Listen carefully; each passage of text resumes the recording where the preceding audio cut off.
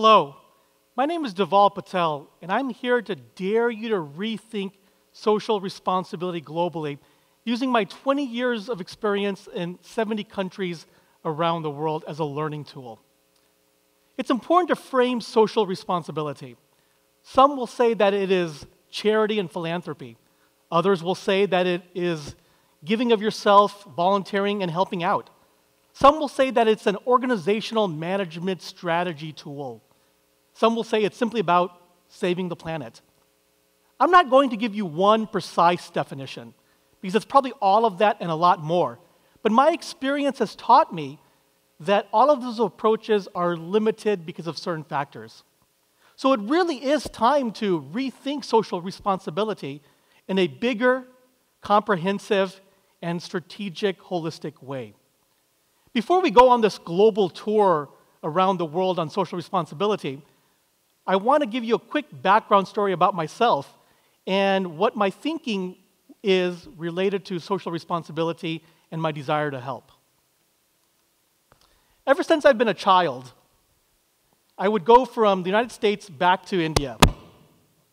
My parents moved from India to the United States in the late 60s and early 70s in pursuit of the great American dream. And so during our winter breaks at school time, we would go back to India and visit family and friends.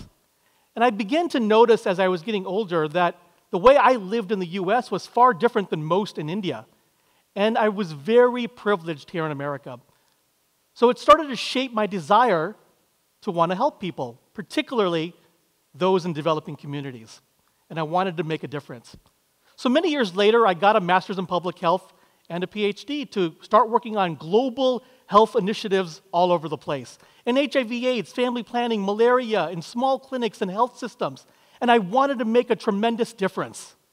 I wanted to have impact. I wanted to change the world. Boy, was I wrong.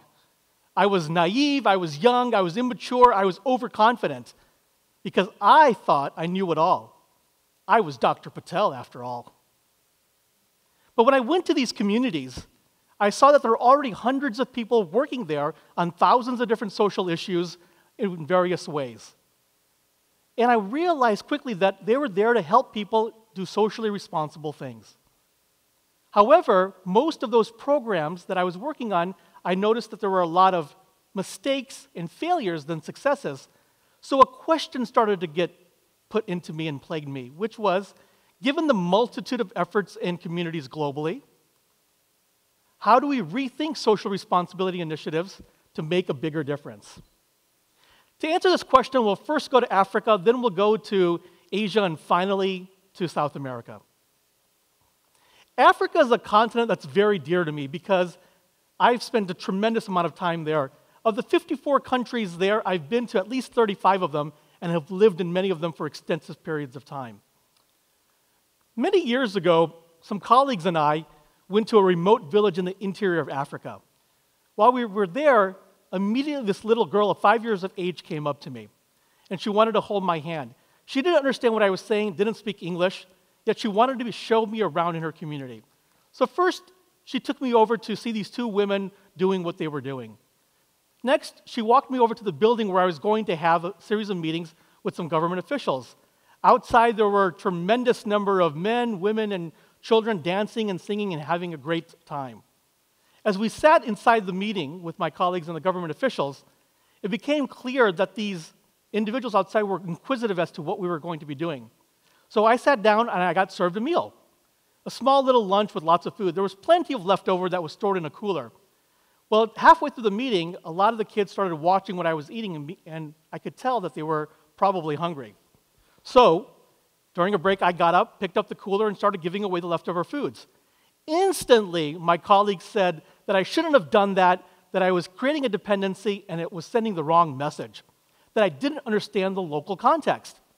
I vehemently disagreed with them, but it did make me rethink the role of culture and the local context in terms of social responsibility initiatives. Now let's go over to Asia, which has two of the most populated countries in the world, China and India, which collectively have, as you probably know, 2.5 billion people of the world's 7 billion. I don't want to talk about Asia, generally speaking, speaking, but hone in on India specifically. Here are some images that show some of the daily challenges of living in India. Here's a small girl who has to walk to school by herself every single day. Here's a fruit seller on a busy road where his produce is constantly contaminated by bugs, insects, dust, and dirt from the road.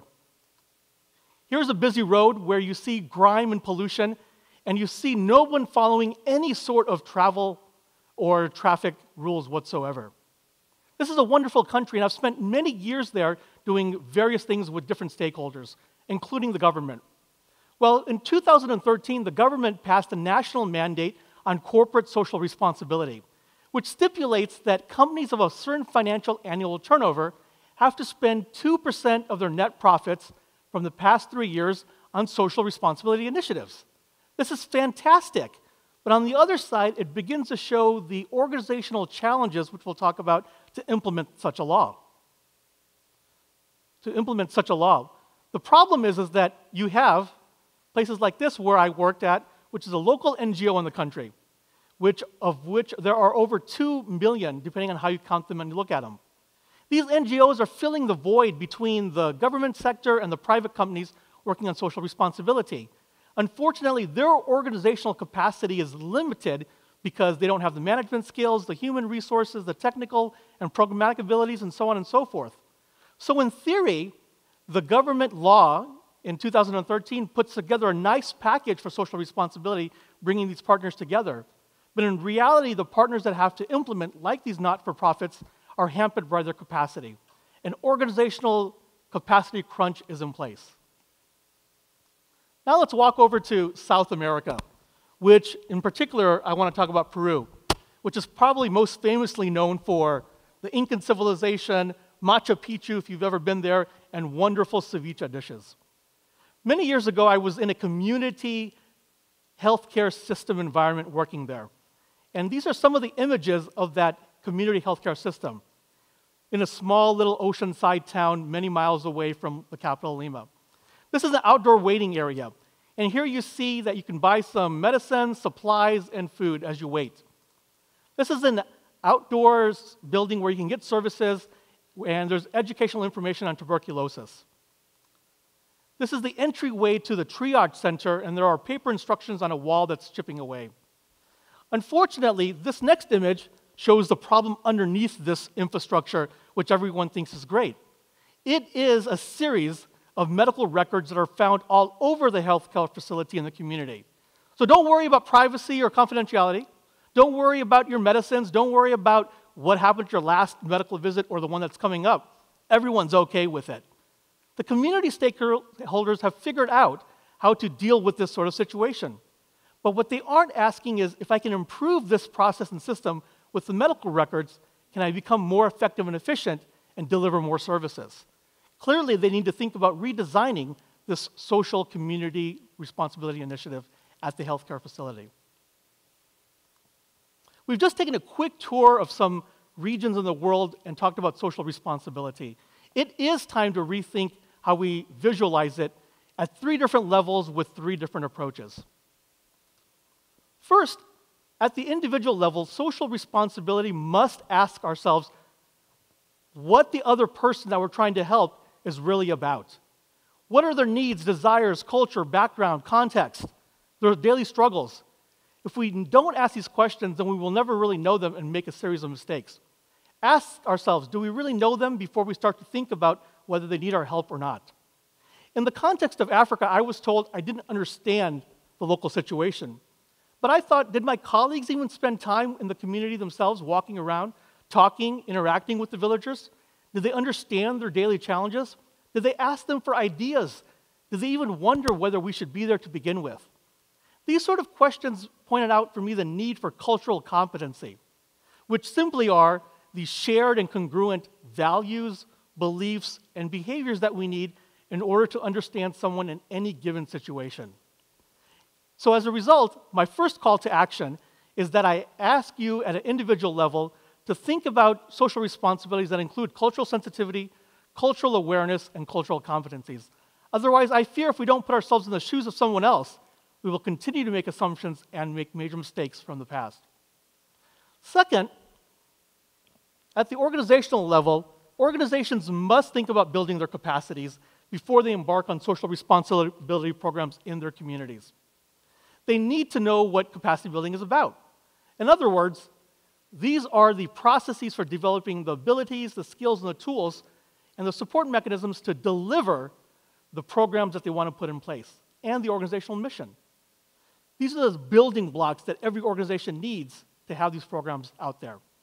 In the case of India, it's clear that the national law on social responsibility at the corporate level is wonderful. However, the corporations are hampered by their human resources and ability to put the funds into action optimally. The NGOs that will deliver their programs on the ground are hampered by their capacities or building blocks, and as a result, they are limited. Clearly, a divide exists. Something needs to be done, and a plan needs to be put in place. So my second call to action is to ask organizations to rethink their capacity building approaches with regard to their social responsibilities. They need to think about themselves first before they can help the community at large. It's very similar to when a flight attendant says, put on your oxygen mask first before helping others. Why do you think they do that? In order to help others, we have to help ourselves first. Corporations, organizations, and the government agencies must do that. Finally, at the community level, social responsibility initiatives must think about the impact and the rate of return that they're having in order to become more effective and more efficient over time. Rate of return simply is a measure of how much gain or loss that I have on an investment over time. Take the stock exchange. I put $100 in, a year later I get 1,000. Wow, that's a great rate of return. Similarly, our community social responsibility initiatives must think about their social impact and their social rate of return in order to become more effective and efficient over time with the resources that they have on a limited basis. In the context of Peru, all the community stakeholders are okay with the infrastructure, but they haven't thought a level below in terms of the process and the system, which needs to be redesigned. In order to become more effective and efficient with the resources, they may actually need less doctors than they have in order to deliver the services that they have. In other words, my third call to action is to ask all community stakeholders to think about the metrics that they need in order to redesign the community programs in place.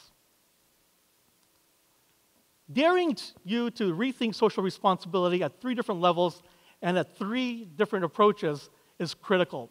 And I think this type of thinking is exactly what Mother Teresa is talking about when she states, I want you to be concerned about your next door neighbor.